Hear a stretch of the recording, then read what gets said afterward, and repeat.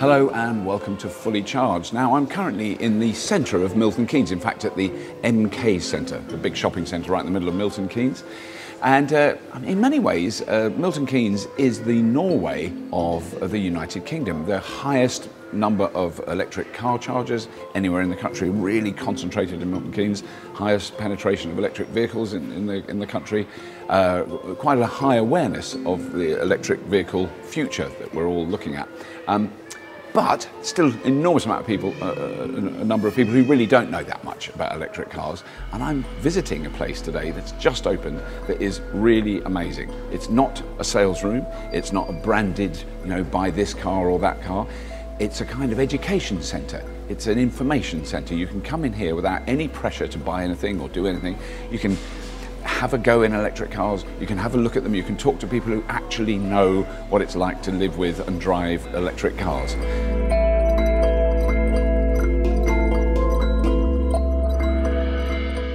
So David, to start with, congratulations on achieving this, because it is really, really impressive.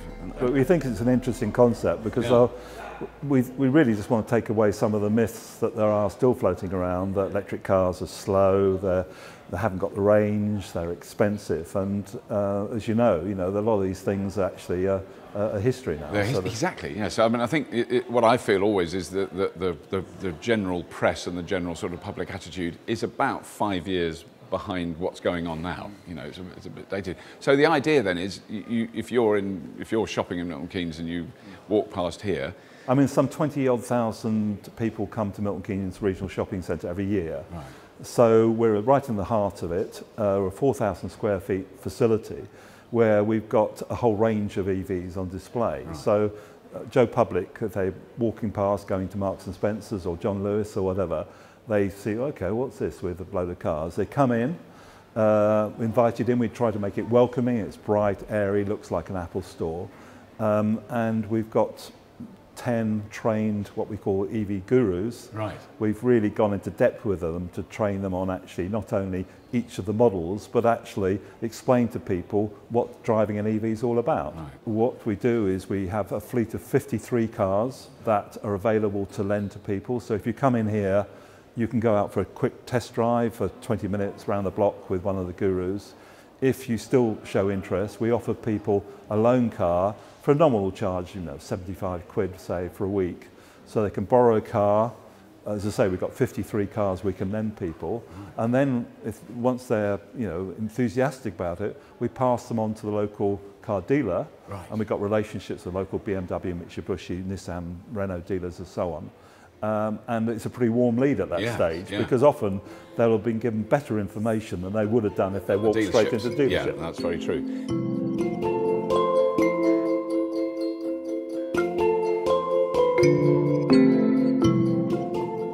I liken this EV Experience Centre to perhaps, if you imagine what cars were like 100 years ago, where only the select few people could afford cars, and it was a very new experience, the whole idea of owning a motor car and living with your own personal transport. This is kind of what we're seeing, but for EVs. So you walk in, you've got lots of different chargers to show you what they're like at home, what they're like as public chargers. All the cars in the showroom are plug-ins, either hybrids like that GTE, or like this, like the e-Golf. But like I've said before, there's normally other manufacturers. This is a brand neutral shop. You can't actually buy cars here. It's all about educating people to what plug-ins are like and what it would be like to live with them on a normal basis. See, the likes of you and I are familiar with all this stuff. We know what chargers are like. It's not like news to us, but it's news to a lot of people who drive normal cars. It's like an introduction to what your next car is going to be. And if you're currently driving a normal petrol or a normal diesel, your next car is hopefully going to be plug-in in some way, be that hybrid or be that full electric. It's quite interesting to see how people are reacting, and they're poking around the cars and nosing, and normally this has got a VW in it, might have a Nissan in it, might have a Renault in it. There's 6 brands, I think, in total who are affiliated with this particular experience centre.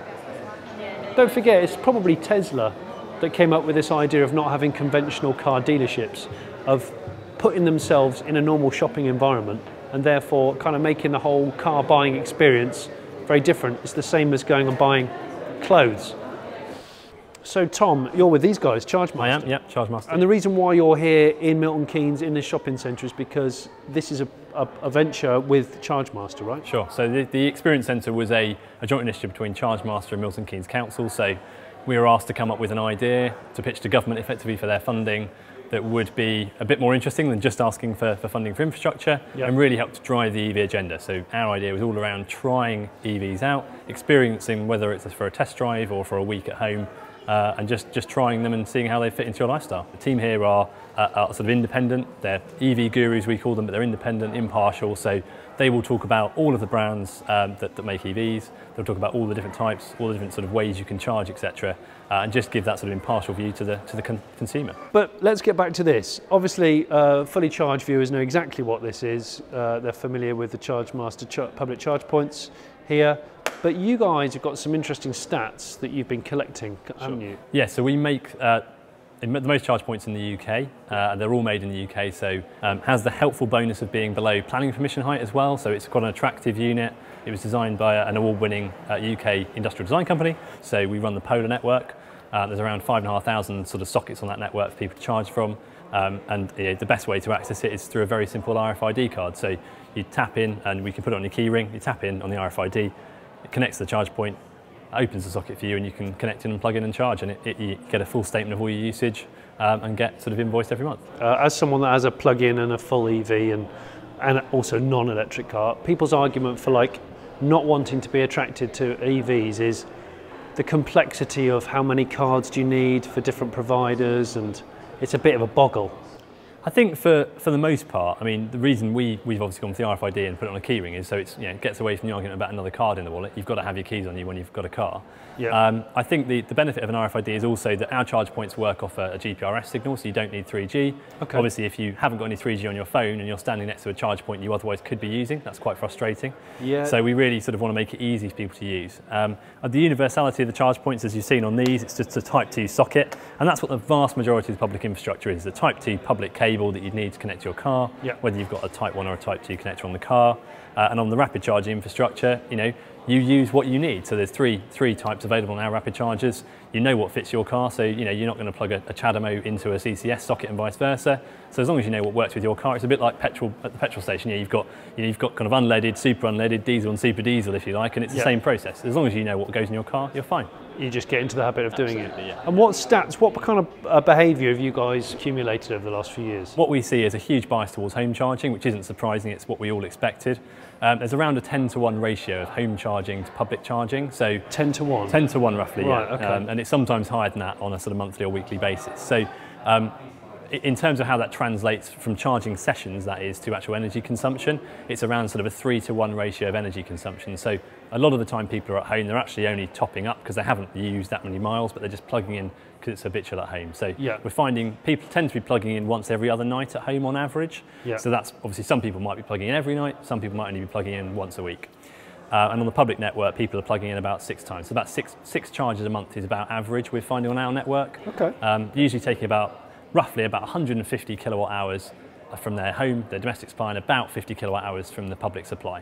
What we're seeing is that sort of decline of the 3 kilowatt charger as sort of batteries become larger, 7 kilowatt chargers are becoming the new standard. So we're seeing rapids creep in. They're about 15% of the network at the moment in the UK, and we think that's probably going to sort of maintain around that level. We don't think rapid chargers will suddenly be 50% of the UK network. We think rapid chargers will probably stay at about 15-20% 15% of the overall UK charging mix, that's right. With the majority being posts like this. So these will be in places like hotels, shopping centres, car parks, etc., where people are going to be sat for a few hours maybe, and just plugging in and sort of what people are increasingly calling grazing when they're charging. So it's almost sort of a slower charge rather than needing to rapid charge.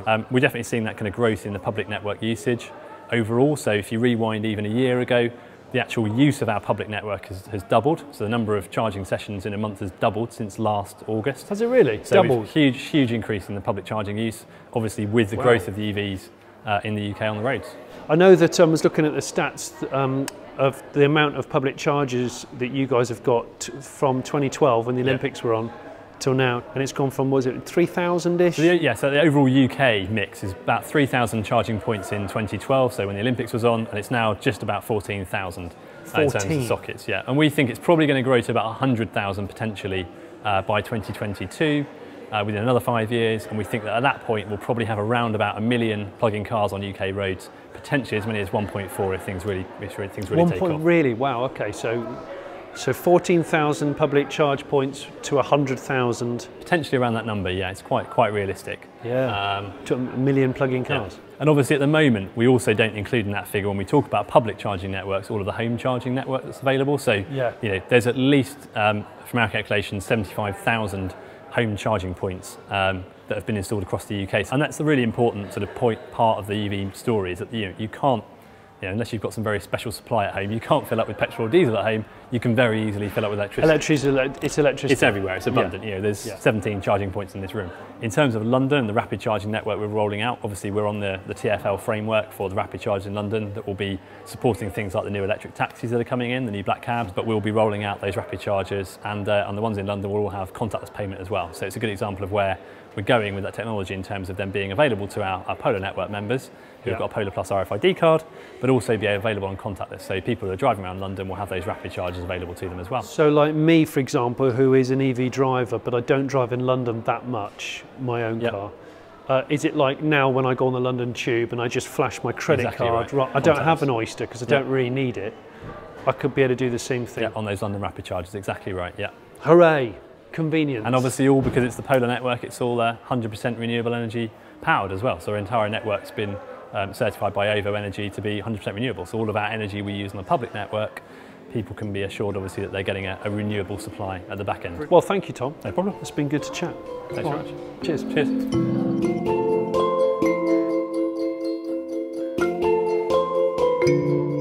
So what you can see behind me are some of the range of cars that you can do test drives in here in Milton Keynes. They've got just about every electric car available. There's more arriving all the time. Eventually, in a year or so's time, they'll have 99 different cars, not 99 different ones, 99 cars in their fleet for you to have test drives in. It's such a brilliant system. We're just outside the store, and look at all that. Loads of charge points. Welcome to the future. Welcome to Milton Keynes.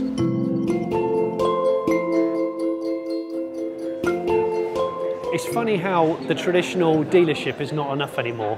How basically what we're going to be doing, and what we're seeing is people wanting to browse cars first on the internet with online configurators, and then in a shop environment with a family that's not like the hard sell situation. Remember, this is not a shop, this is an experience centre for the new breed of electric cars. And in the case of VWs, what you're looking at there, it's kind of the last of the conventional really.